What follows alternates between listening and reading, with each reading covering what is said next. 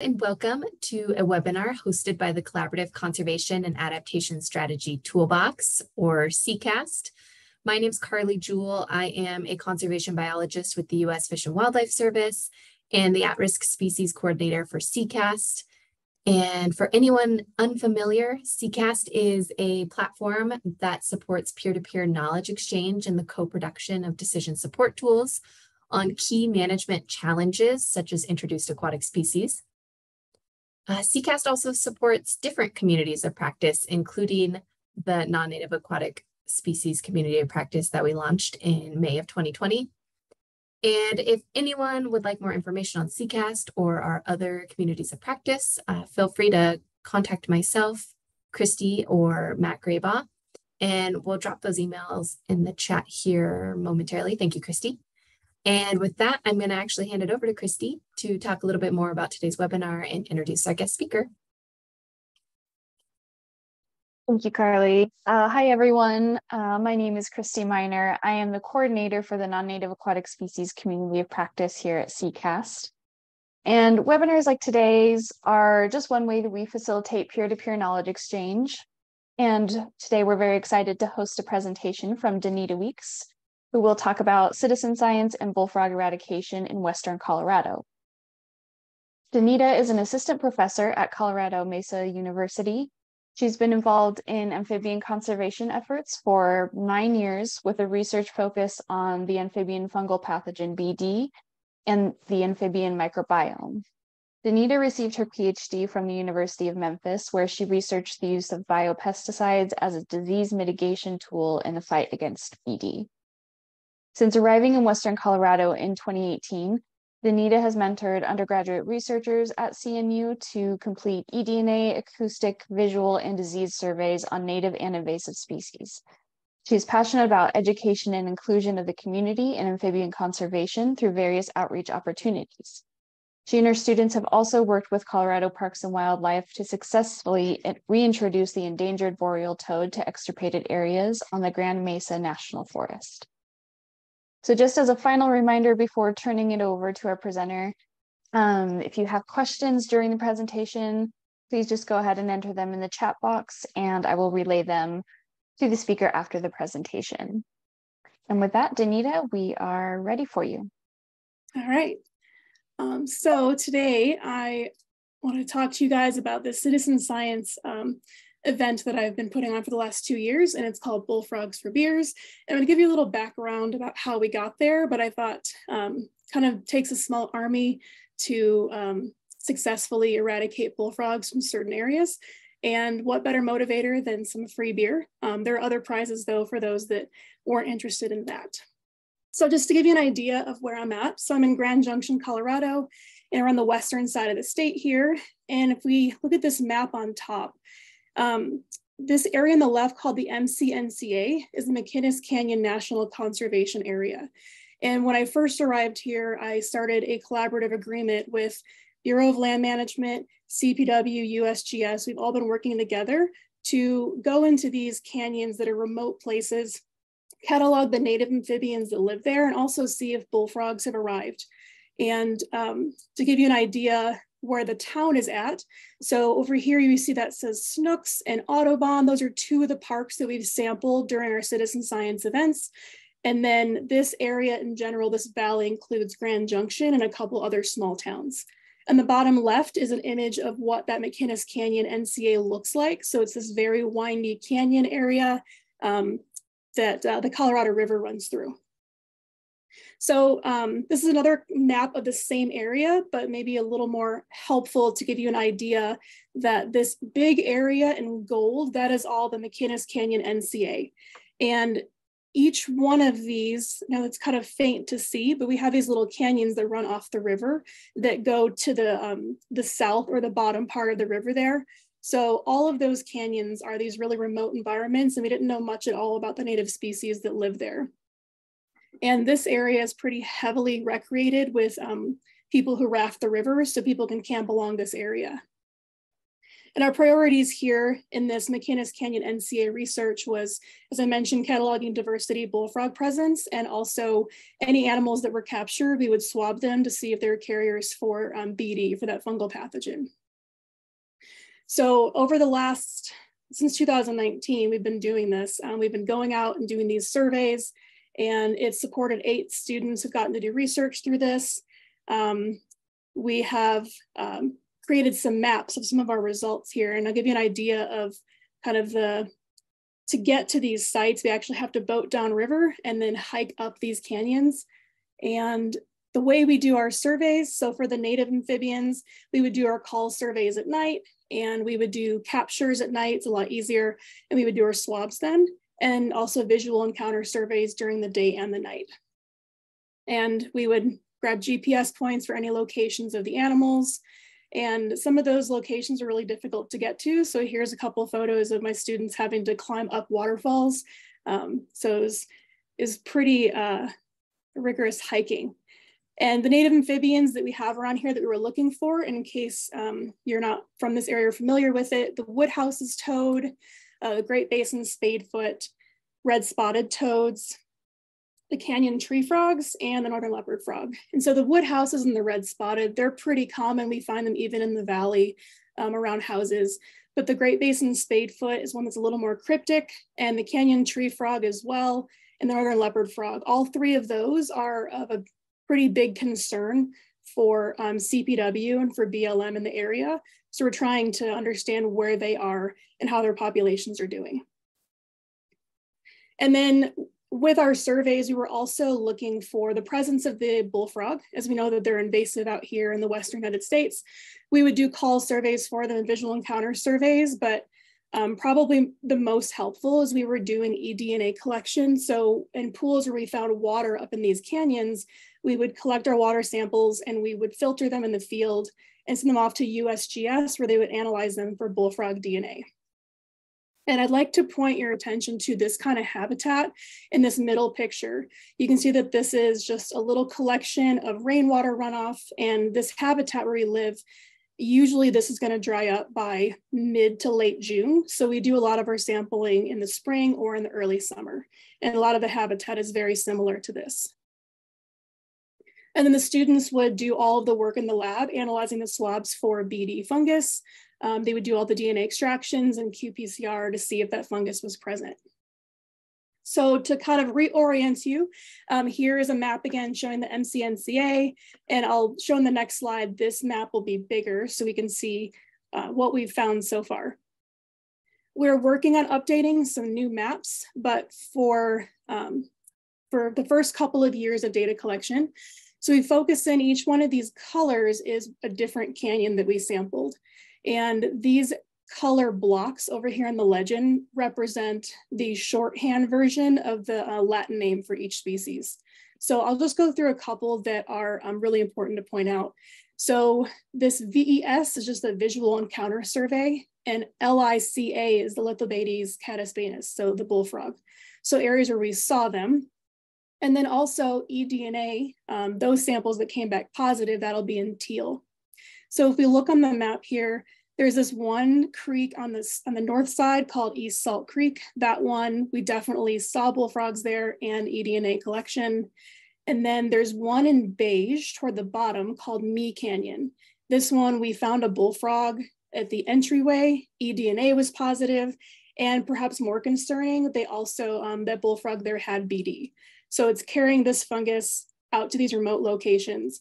And our biggest concern with these kind of surveys was finding out where the native amphibians are, and hopefully the bullfrogs had not made it up into those canyons where they can carry disease or perhaps eat our native species.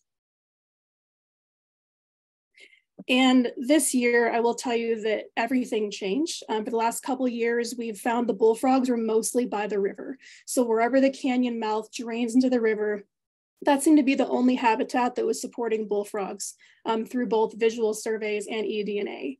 But this last summer, we were hiking and we were 2 miles up into Me Canyon, and we found bullfrogs. So this change, we're not sure why suddenly they're moving so much farther up into the canyon, but that's created a new kind of level of priority for eradication in some of these canyons.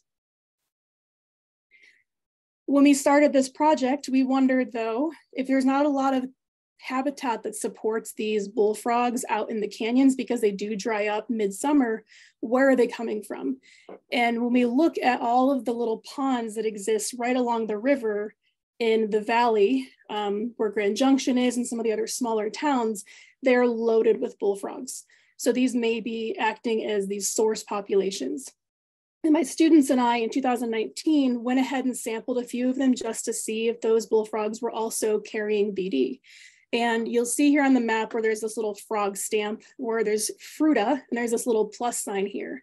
So this area is a waterway called Snook's Bottom, and we found BD positive bullfrogs here. And then this area in Grand Junction with the little plus sign stamp, that was an area called Connected Lakes. We found a positive there. And then over in this far right area, Riverbend Park and Palisade, we found lots of bullfrogs. Fortunately, none of them were BD positive. But it's possible that the Colorado River is acting as a corridor and washing some of these bullfrogs downstream into these remote canyons. So then came Bullfrogs for Beers. I thought it's going to take a lot of manpower to try to remove these animals and see if they are carrying BD. I need a lot more sampling effort. So I worked closely with Colorado Parks and Wildlife to create marketing materials for the event.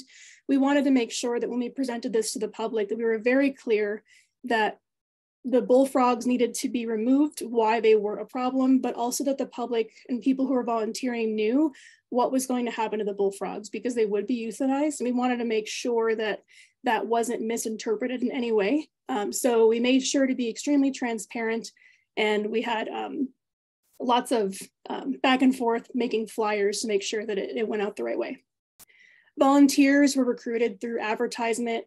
We have a local math and science center where a lot of people already interested in conservation go.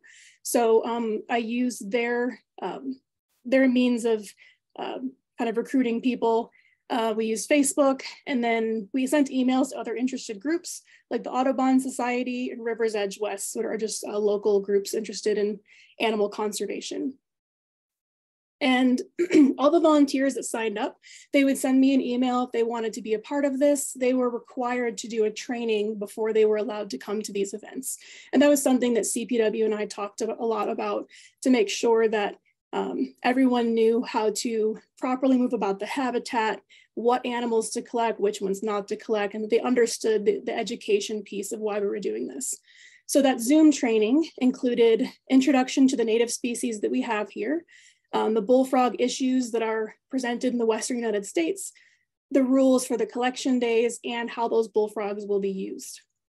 And then down here in the bottom are some of the groups that I've partnered with. So I already mentioned Colorado Parks and Wildlife. River's Edge West is a local conservation organization, and they help donate some supplies. Colorado Partners for Amphibian and Reptile Conservation jumped on board and donated some money to help with supplies.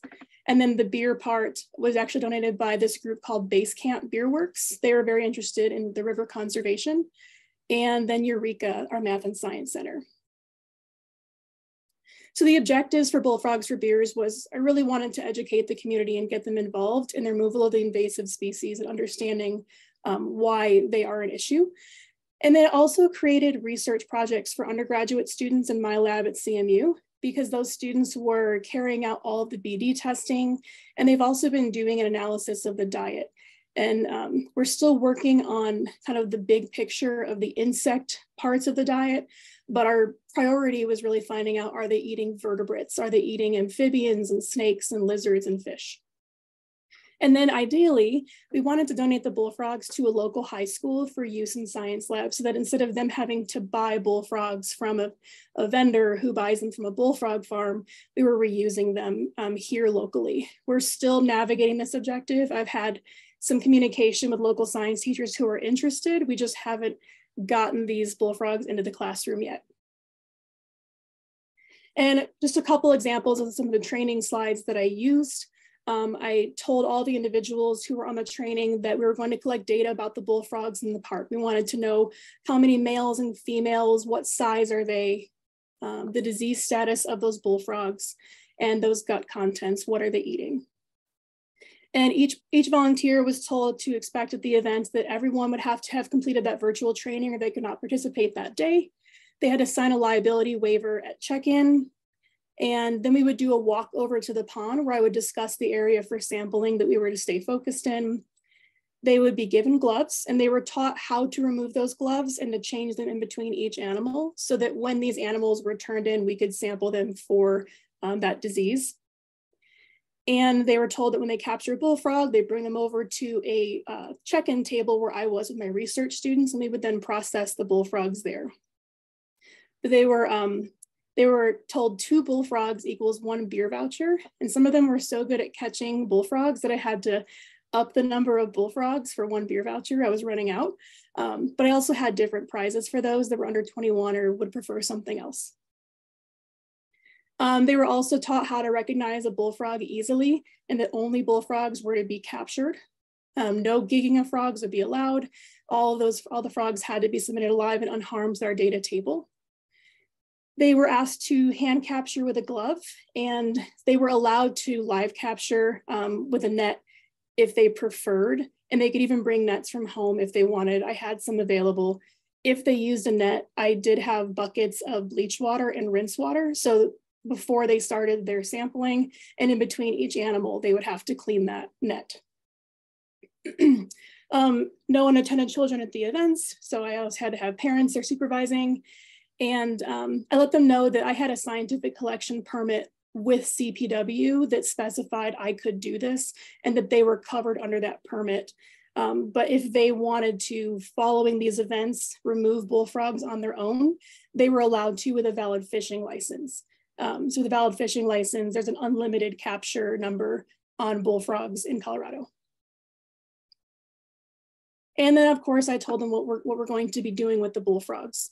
That they'll be carefully swabbed and measured at the park, and that they'll be then transported to my lab and receive an overdose of fish anesthetic. I use MS-222.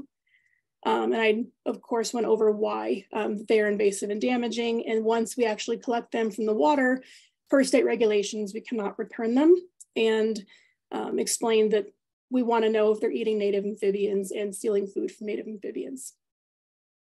And then let them know that some of those bullfrogs will be donated to the local high schools. So the collection locations that we chose, Snooks Bottom, the Connected Lakes, also called Audubon. There are 2 parks that overlap there. And this year we added 1 more location called Corn Lake. And so I'll go through what we found at each one of those. Overall, for just the last 2 years, the events have been pretty small, but they've been very successful. We've had partnerships develop with local conservation groups and businesses. So outside of just the beer donation vouchers, we've had a pizza place downtown that has now jumped on board. They donated slices of pizza. And we also have a local locally owned dairy restaurant. Ice cream, sorry. Total number of volunteers who have participated are 81, and we've removed 91 bullfrogs. And this is a little setup of what I would have at the events. I have a table where we would have all the gloves, the swabbing materials. We would measure their snout to vent length, their mass, and get all of that information. So the 2021 events, we had 3 training dates over Zoom. I tried to do some in-person ones, but people seemed to prefer Zoom. It gave them a little more flexibility on jumping onto a call and just doing their training that way. So we did one at that Connected Lakes area where we caught 27 bullfrogs. For Snooks Bottom, we did 1 event where we caught 16 bullfrogs, and another one at Snooks Bottom where we caught 5 more bullfrogs. And this picture on the far right, these are the nets that were actually donated by River's Edge West. So they donated these live capture nets that were easier for little kids to use. And just an image here in the middle of some of the folks that came out to help capture. So a little more detail about each one of those locations. So each event, we were only allowed to have 12 volunteers. This was something that I worked out with Colorado Parks and Wildlife. This was to make sure that, since I was the one supervising this event, that 12 volunteers is a pretty manageable number. But if we start getting into the 20 or more volunteers, We start trampling habitat perhaps, and it's a little harder for me to make sure that everything is going well. So 12 volunteers maximum, and of the 27 bullfrogs that were caught that night, most of them were really small. We caught 24 juveniles, 2 large females, and 1 male. And on this map, to give you an idea of what it looks like, you can see the Colorado River running through here in the middle. And then this connected lakes, there's a bunch of lakes here that all connect across the park, and they're right near the river. And so the river, when it floods, actually makes connection with those ponds. And the area we sampled specifically is one pond right here to the left of this Audubon Nature Preserve. We did not find any BD on the frogs that year, so that was good news. For Snook's Bottom, we did 2 different nights of collection with 12 volunteers both nights. And here we caught 21 bullfrogs. And interestingly, we didn't catch any juveniles like we did at the other place. We caught 14 females and 7 males, all large breeding size. To give you an idea what that looks like from above on the map, you can see the Colorado River here. And on the left-hand side is that Snook's Bottom open space. It's a pretty big body of water. And we also did not find BD that year either. So 2022, we had 3 different locations. We did 3 training events again over Zoom, and we resampled Snook's Bottom. We found 10 bullfrogs that time. Connected Lakes, we collected 19 bullfrogs. And I actually had a Girl Scout troop reach out to me because one of the leaders came to an earlier collection event and thought that the girls would really like it. So we did an event just specifically for them as well. And for the Girl Scout troop, we actually did our training on site because we thought maybe over Zoom would be a little difficult for everyone to kind of be excited and be engaged. So I brought little educational packets with pictures to the event for the Girl Scouts. So for the Snook's Bottom results for this past summer, we had the 12 volunteers who just did the 1 night of collection. We found 10 bullfrogs there. All of them were large adults. And I'm sorry, I don't have the mass and SVL data up here yet, but we found 3 females and 7 males. So similar to the previous year, we didn't find any juveniles at all. We are still working on the BD samples as well. For Connected Lakes, we found 19 bullfrogs this year, and still the majority of them were juveniles. And these juveniles were very small with an average mass of 37 grams compared to these larger females and males. 2 females and 3 males. BD samples are still pending. I have students working on those. And then the Girl Scout troop night, we actually had 21 volunteers when you counted for all the parents that did come with the girls. And this was a very large lake though, and they spread out. And it didn't seem like too many to handle, given that these were parents that were just going out with their kids. So we found 14 bullfrogs this night, 6 large females, 4 large males, and 4 juveniles. We're still working on the BD results for that one. But interestingly, we've gotten through some of the diet analysis. So for 2021, we have analyzed those bullfrogs and we didn't find any vertebrates in the stomachs of those from that collection year. But for this past summer, we have found 3 bullfrogs that have clearly eaten local vertebrate species. So this first one, this one was from the Connected Lakes location, and we found a fish in their gut. I know this is hard to tell it's a fish. When you zoom in, there's little fish bones here, and you kind of turn it over, you can tell it's fish skin. I couldn't identify what species. And then also we have a Woodhouse's toad, a juvenile Woodhouse's toad that was in its stomach. And you can see in this photo that that bullfrog that ate it was not very large. And then this bottom one, frog number 2, we figured out this was the pelvis of an anurin. We're still trying to figure out if it is a frog or a toad, trying to use a little bit of information about ratios with the bones, but we haven't nailed that down yet. We know that it is the pelvis though. And Corn Lake, so where the Girl Scout troop went to collect, we actually found that they'd eaten, that this particular bullfrog had eaten a juvenile garter snake. So this is really significant because we wanted more evidence that the bullfrogs are consuming native vertebrates. It's going to help support grant renewal for the grants that we're continuing to sample these canyon lands.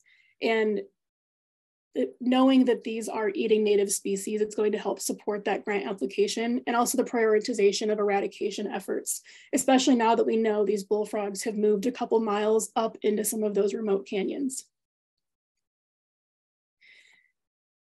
So some of the challenges that I have faced are just with the funding part of it, because I chose to make it a Bullfrogs for Beers. And even though it's a pretty low cost thing to do, I've had lots of conservation organizations and local businesses are excited to help. And that Monumental Beer Works, they've changed their name recently. They donated beer vouchers for the first 2 years. So I haven't actually had to purchase the beer vouchers as of yet.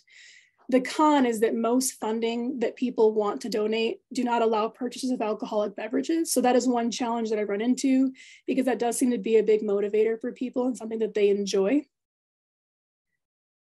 In future directions, I would like to include more locations and events. It seems like the community is really interested in this and they get excited by it. And I'd like to expand partnerships with other local businesses who want to jump on board. Most other breweries locally have been interested in giving discounted beer vouchers so that I can have more variety with the breweries as well. And the big dream is to involve river rafters. So as I mentioned, this area, this Black Ridge Canyons Wilderness, or the MCNCA, this is a highly recreated area where there's campsites all along, and it's commonly rafted. People camp along the shore. And a lot of the areas where the campsites fall are in areas where the habitat might support bullfrogs. So I ideally would like to get river rafters involved. It's a 24-mile stretch of river, and then have some way of collecting when they exit the river so that I can analyze them there. All right, I'm open to take any questions you guys might have. Thanks, Danita. That was great presentation, very interesting work. Yeah, so just real quick, we had one kind of question / comment. Instead of a beer voucher, I wonder if you could use a local sporting goods store, maybe a $5 coupon or 10% off purchase. So kind of a suggestion there. That's a great idea. I hadn't thought about a sporting goods store. I've been focusing on restaurants like ice cream places and pizza and the beer vouchers, but I wanted to expand to more variety of rewards. I think that'll be successful if I have more options. And that'll be a great way for me to use money that's donated also. So that's a great idea. Cool. Okay, and then we've had a few questions. I'm going to start from the top. Based on the rollout of your marketing materials, what were the general sentiments from the public about this? Everyone has been really supportive who has emailed, like reached out about it. I did hear of a couple people like through my university who were excited about it until they realized that the bullfrogs would be euthanized, and they just chose not to participate, even though they understood the value in doing so. They didn't want to come out and collect, and that is totally fine. Sometimes there was one, the Snooks Bottom Park, people commonly come out there during sunset for walking around the little trail, and they would ask what we're doing and we would explain to them. And a few people were, they didn't quite understand why we were doing it. So we didn't get, full support and cheering on from everyone, but most people were just, if they were uncomfortable, they just didn't participate. Awesome. I think that's pretty good outcome, and the most you can ask for sometimes. Yeah. Awesome. Were there any considerations you had when using eDNA for detecting bullfrogs in the canyonlands? Were there any considerations that I had? Can I ask for more specific? Yeah, Carly, was that question from you? Yeah, I can chime in. It was for me. Okay. And I guess just generally, like, why did you choose that method? Like, were you trying to detect a certain age class? Were you weighing the pros and cons of that versus visual surveys, like why eDNA as the tool of choice? That's a great question. Initially, my tool of choice is a visual encounter survey and call surveys because amphibians come out at night. But we were thinking of, in these canyons where we're sampling, we have to boat to these areas. We get one night to stay there and then we leave. This allowed us one more tool to be able to sample if they were there in the last 24 hours and we just happened to miss them.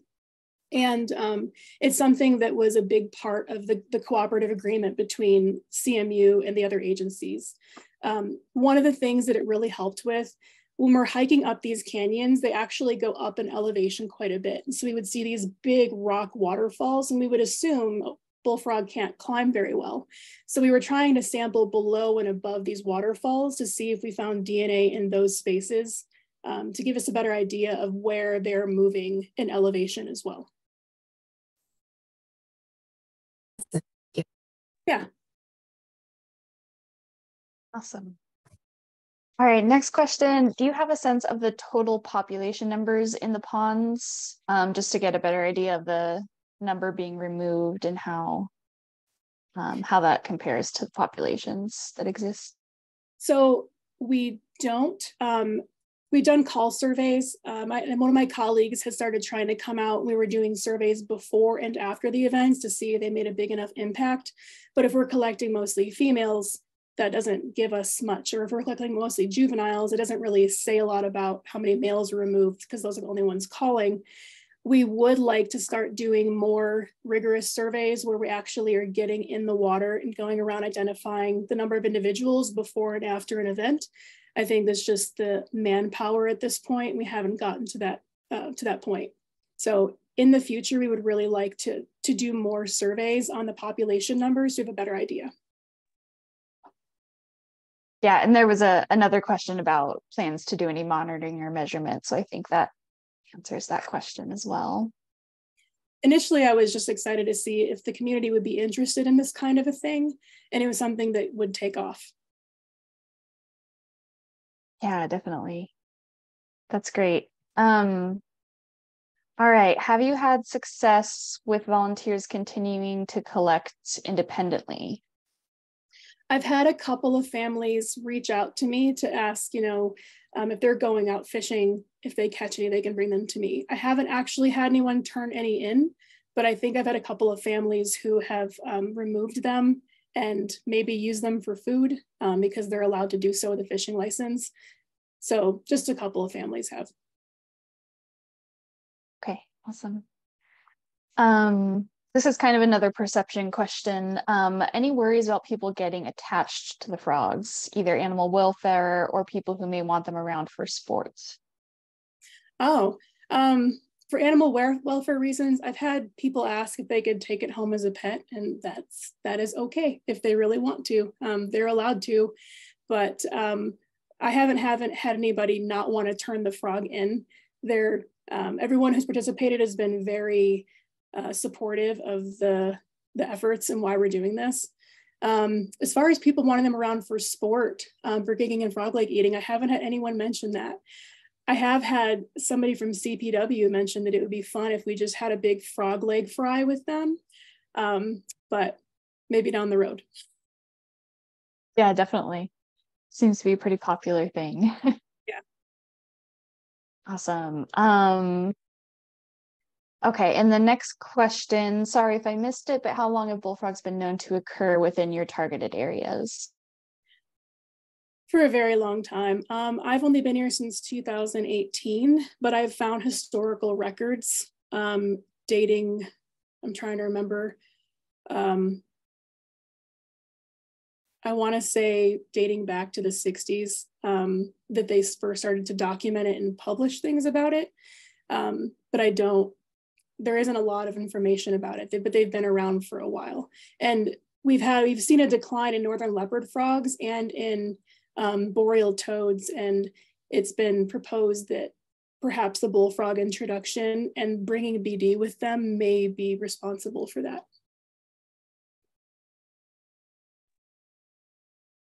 Yeah, interesting.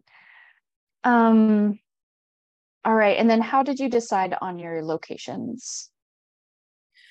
I picked those locations based on ease of access for my volunteers. So there are definitely locations that we could have gone to, but the bank would be too difficult to get into. I didn't want anybody to get injured. These are places that people frequent for recreation already. And so they're kind of familiar with them. And I had already been there with my students before.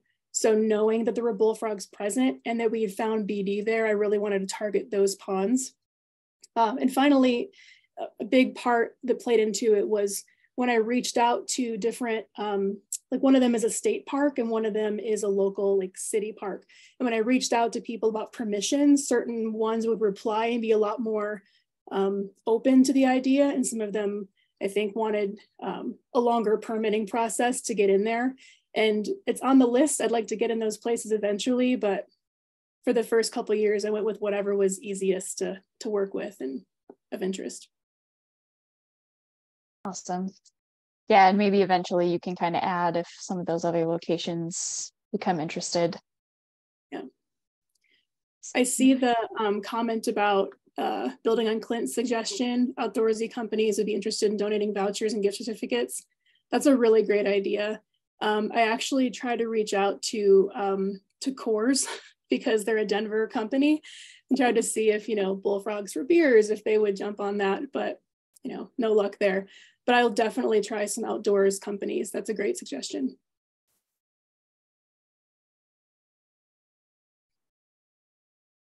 Awesome. Yeah, especially since it's such a big recreational area. Yeah. Great. Lots of good questions coming in. Did you find any good techniques for remote decontamination? For decontamination there at the site, we would just have a couple of large buckets that would have bleach water in it that I know kills BD, and then the rinse water. But other than just cleaning off the nets, the gloves were all given back to me and removed and everything. So aside from the nets, we didn't have any other decontamination things we needed to worry about. They were instructed, the volunteers were also instructed to wash their shoes when they got home.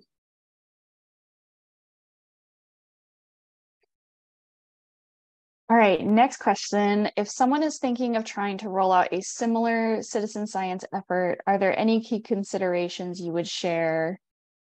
For example, timeline, tasks, partners, etc. I think your local parks and wildlife is the biggest one, because they're the ones that without their support, I wouldn't have been able to move forward with this.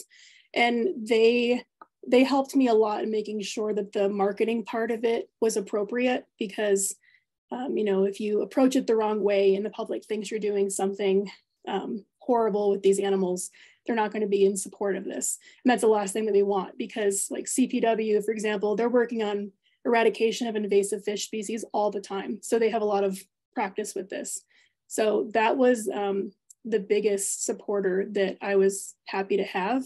And as far as timelines, my first idea for this came up in February of 2021. And it was happening in July. So it took a few months, I think, to make sure that we got the flyers to look appropriate, got the collection permits to have everything that was necessary, and then cleared the locations we wanted to sample. So that took maybe like 2 to 3 months. But advertising, only a couple weeks of advertising, and I got the full amount of volunteers for each event. Great, seems very efficient. Yeah. Yeah, go ahead. Oh, if somebody wants to do something like this, I'm happy to share any materials. I'm happy to share the training PowerPoint that I used if it's helpful, and open to questions or anything. Awesome. Yeah, I'm going to jump ahead a little bit. We just got a comment from someone. I'd love to share your efforts with some colleagues here in Minnesota, I think. Besides sharing a link to this presentation, is there a report or a website I can share? So maybe if you want to put a link to this presentation, or if you have other materials you can share, you can put them in the chat here, or we can send them out to everyone who attended. Okay. I don't have a website up yet. I've been working on it. And as soon as I do, I want a website up so that people who came out to help collect these bullfrogs can see the results of their efforts. And so I don't have a report officially or a website yet, but those are coming. So the link to the presentation might be the best start.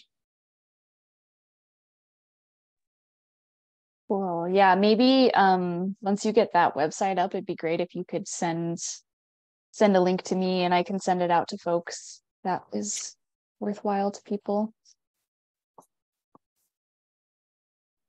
All right. And then do you have any idea why you were getting more juveniles in some ponds than others? That's a good question that I've talked to my colleagues a lot about. And we were wondering if it was a recruitment thing. The pond Snook's Bottom that had the large males and females, that one is just this kind of single isolated pond right next to the river. And we would see these reproductive age ones there, but not many juveniles. And I don't know, there are fish in both ponds. So it's not that they're being eaten more in one pond or the other. But then the Connected Lakes one where we found the most juveniles, it's a system where there are probably 6 or 7 different lakes or ponds connected. And I'm wondering if it's just where the juveniles are hanging out.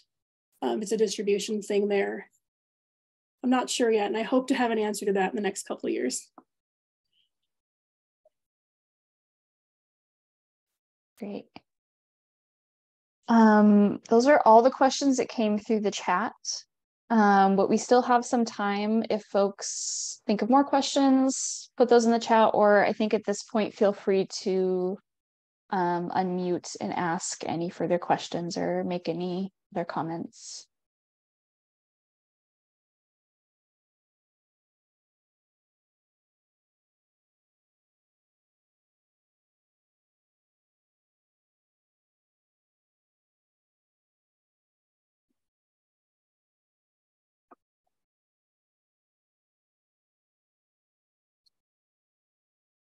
Okay. Not hearing anything. So that was a great discussion though. So I think I will go ahead and close this out. So thank you everyone for taking the time to join us. As you know, the webinar was recorded and we will make it available on our YouTube channel where you can also find all of our previous webinars. And Carly's going to put some links in the chat for everyone. We'll also have a link to our case study dashboard where we currently have 175 published case studies. Our next webinar is going to be February 16th. This one will be from Robin Reeder and Trevor Sheffels from Fish and Wildlife Service, who will be speaking about bullfrog removal on Convoy Lake National Wildlife Refuge.